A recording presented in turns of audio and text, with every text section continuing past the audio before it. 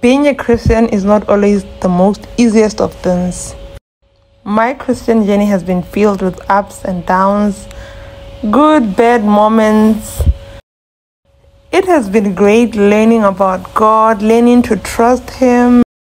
Sometimes I had to learn the hard way, the real hard way. You know what? When you know that God says no, but you just go ahead and you hurt yourself, and God says, yeah, my child, welcome back.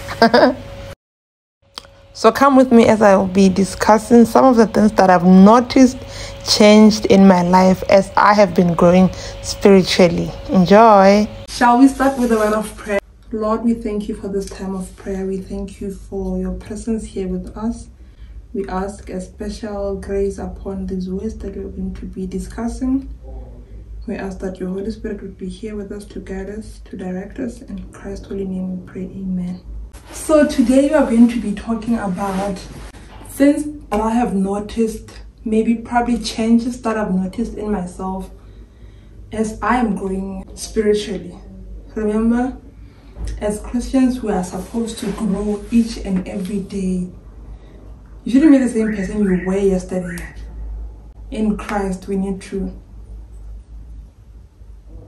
every day.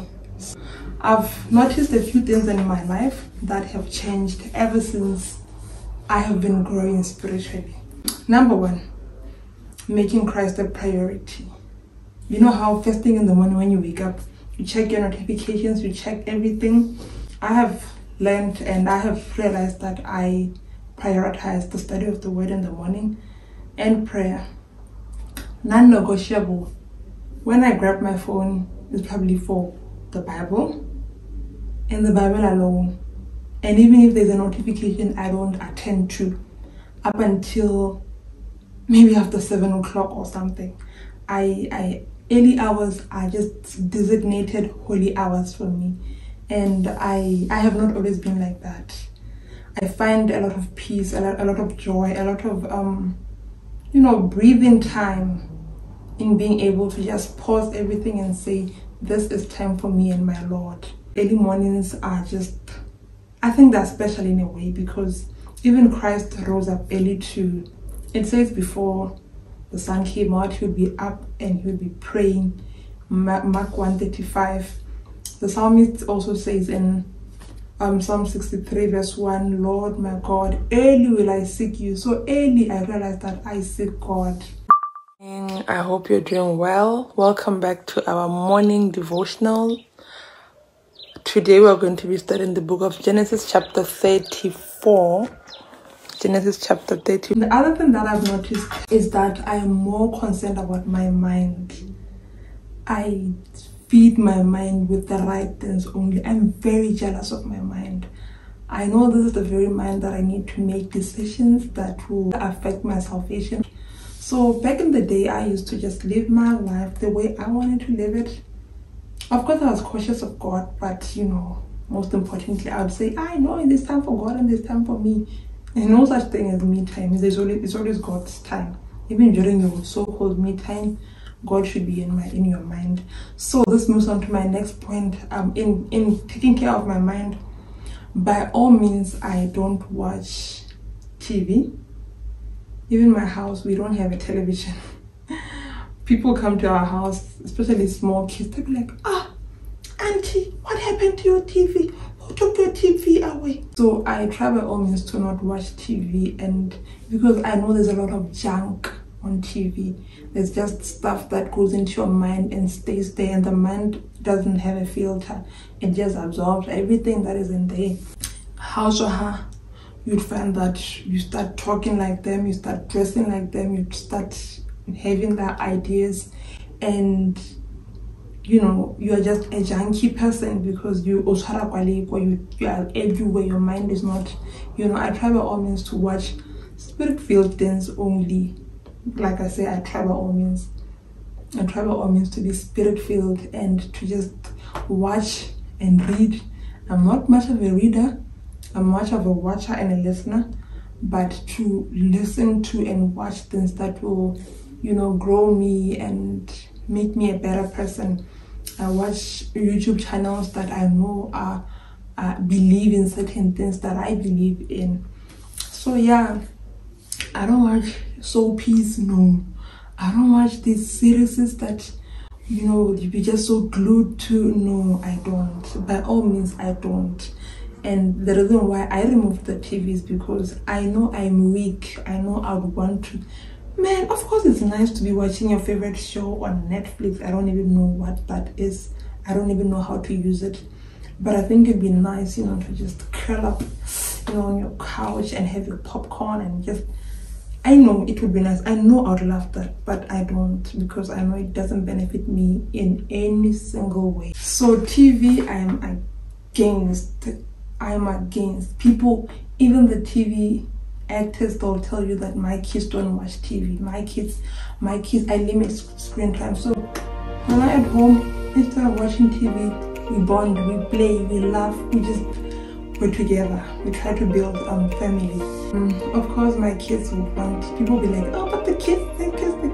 No, the kids, they watch what I say they watch, and they watch certain cartoons. Oh my goodness, there are so many good cartoons out there, and there are so many bad cartoons out there. So I try by all means. I'm not a perfect parent, by the way. You know, sometimes Mama will just be on the phone, and I don't know where she is. She's hiding somewhere, watching whatever she wants to watch.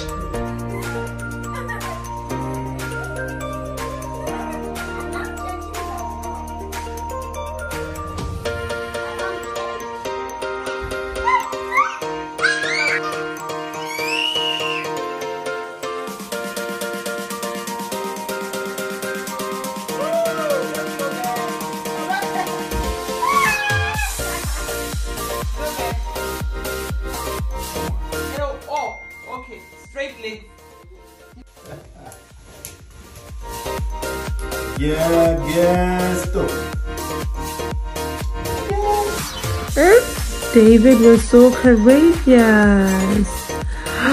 Queen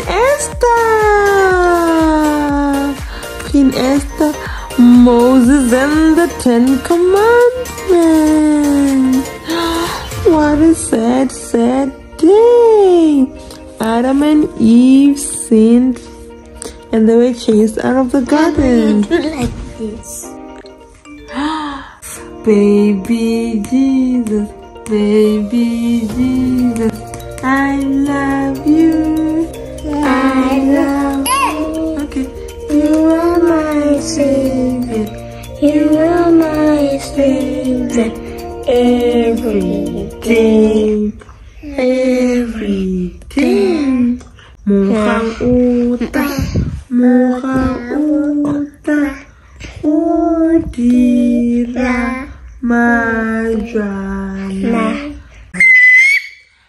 David was a strong and courageous little boy. Daniel in the lion's den.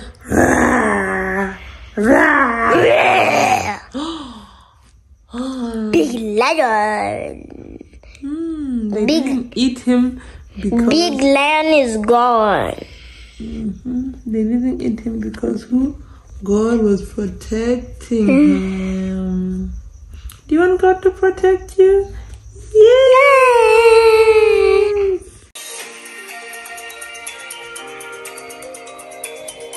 I'm starting with the light. Yay! Isabella,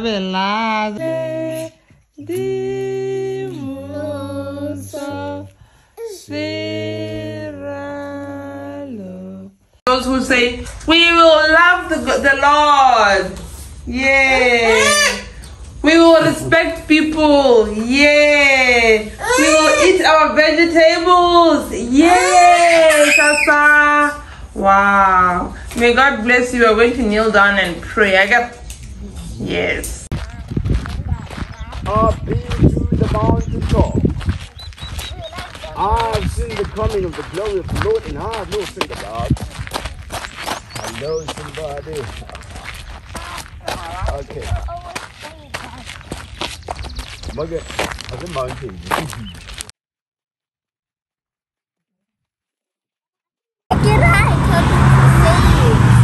Okay. Ephesians 6 verse 1. Children, obey your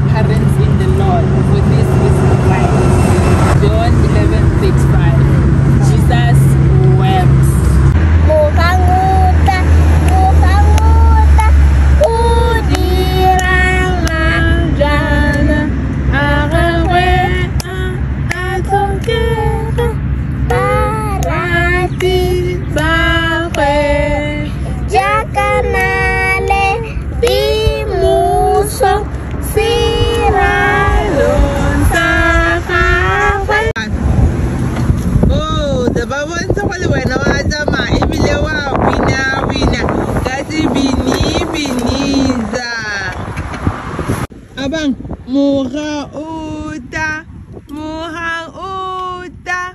hudira majan. Again, moga uta,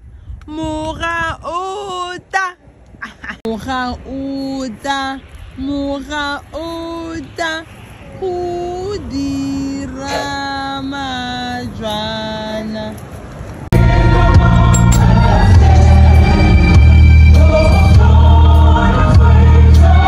I'm watching you.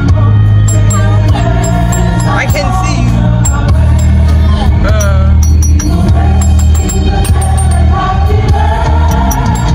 Just the cross on the other side. That's it. She says she can outdo me when it comes to running, but she can. Clearly, I'm the best. On my foot.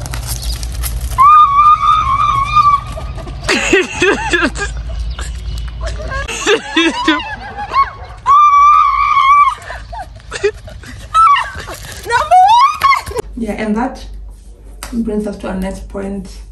Oh, I've realized that I have a distaste for secular music. Okay, let me be honest. Secular music is nice. I love jiving. I love dancing. I'm full of energy, as you know by now, if you watch my content. But I try by all means not to play secular music in my house. Like, my house is for holy music. And it was hard to control when there was a television, because, you know, people would subscribe for all the channels sometimes, and, you know, my siblings would come and want to watch that dance, and I'd be like, no, not in my house, you know. If at all you want to watch secular things, you're gonna put on your headset and do it. I don't want that certain influence in my, I just want my, you know, the environment in my house to just be a holy one, where angels come and just chill and say, yo, Gabriel, let's go chill at Hunter's house, you know. I don't know if they call each other, or they just, you know, I just want that for my family. I don't want it to be a place where demons can have a party or some sort. So by all means, I try to play good music, good Christian music. Of course, here and there we'll be playing wedding songs and dancing, but by all means, I try. In my car is holy music. In my everywhere is holy music.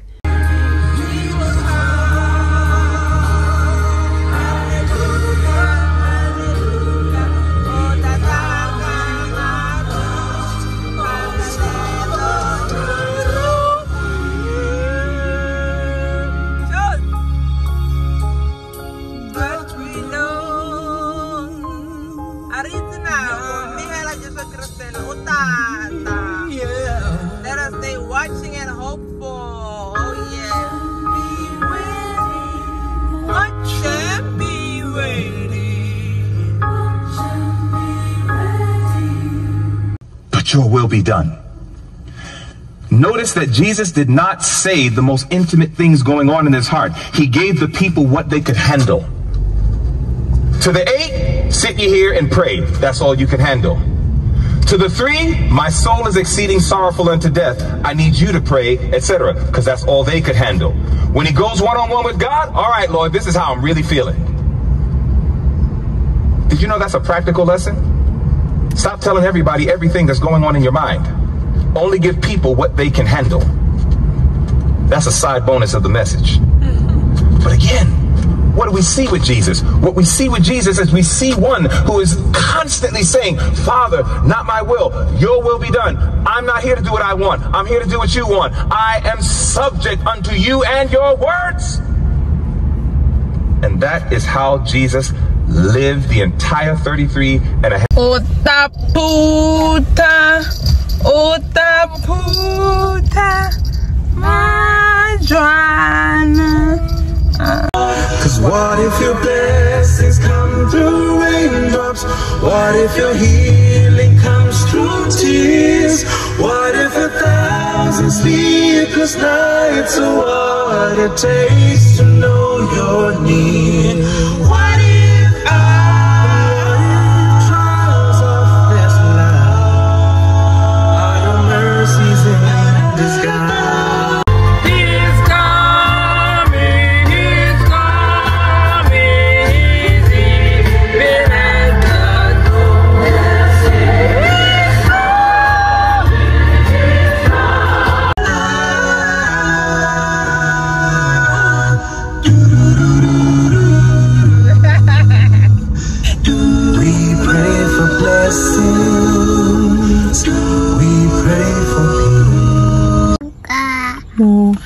uta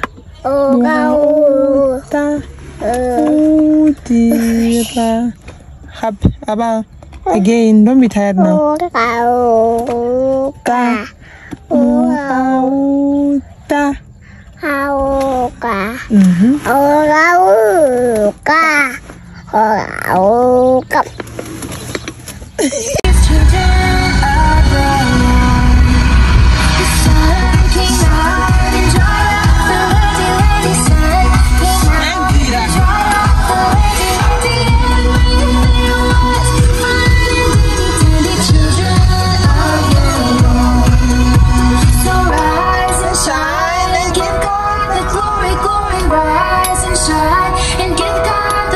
I've also realized that ever since I've been growing spiritually, I'm more cautious of how I spend my time.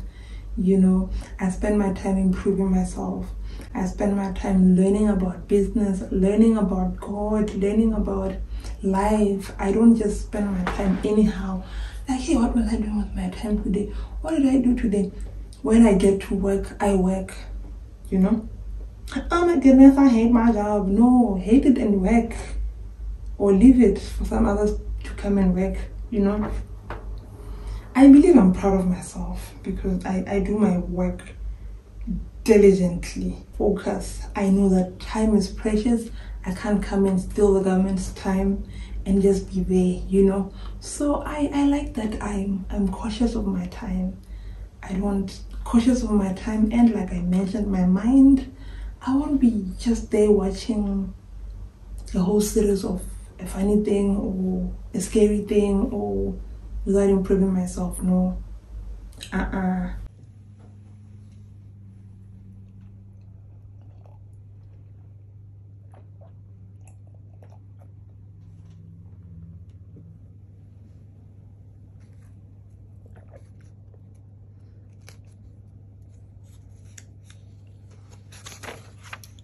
Knocking off with my side hustle.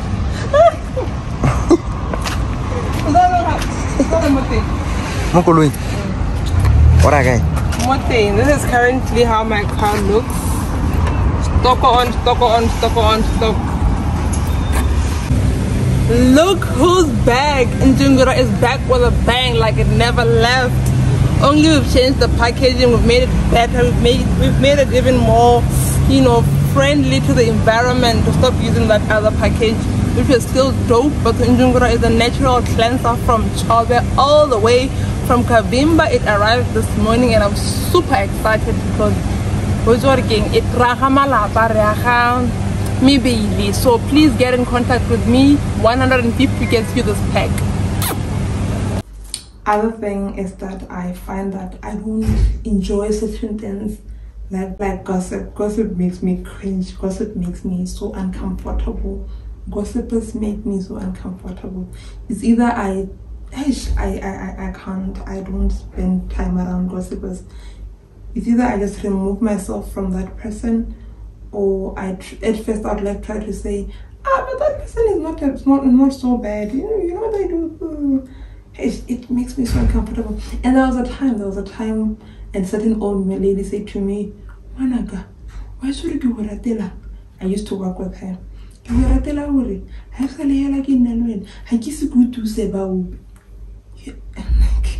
I'm sure I have done it, but of course probably she hasn't had, you know. Now I wanted to live up to that standard. Of course it's hard. We love gossiping. People gossip, couples gossip, we gossip, but it makes me uncomfortable. Ask my husband, ask him, and my mom.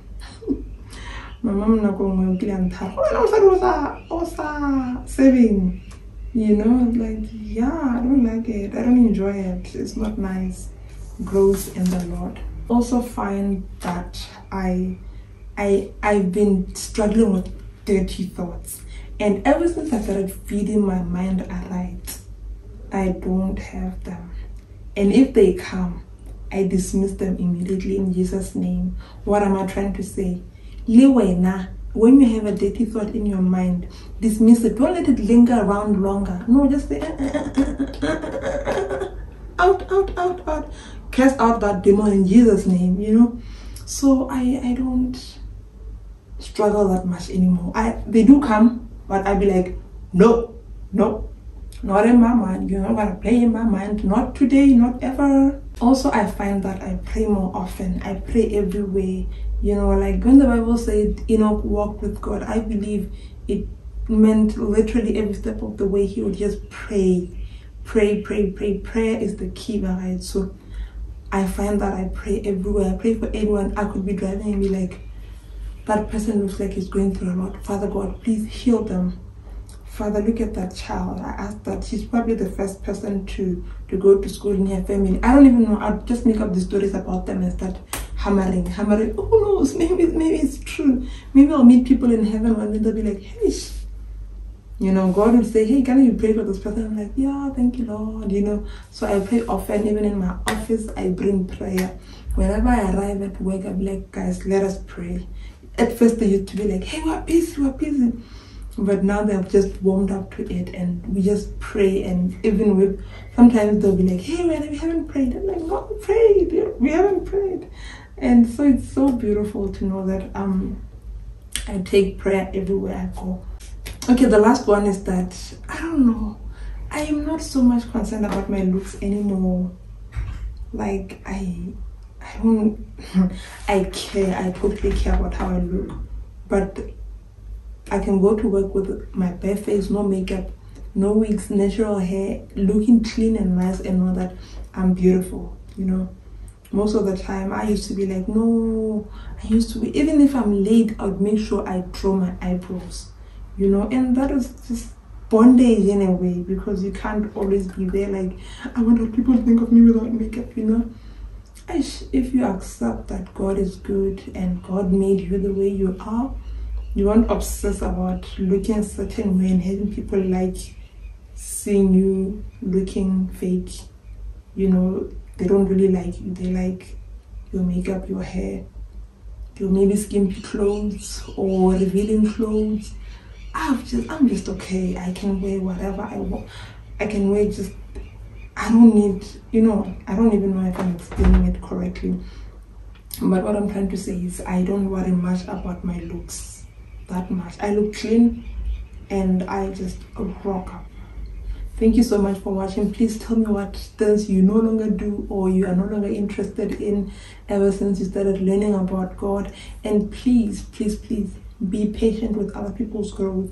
If you see someone doing something that you used to do and you're over it, you're over drinking, you're over smoking, you're over going around, be patient with them. Be patient with their journey. Pray for them. Don't judge them. Don't talk ill about them. You know, God has taken you out of that for a reason.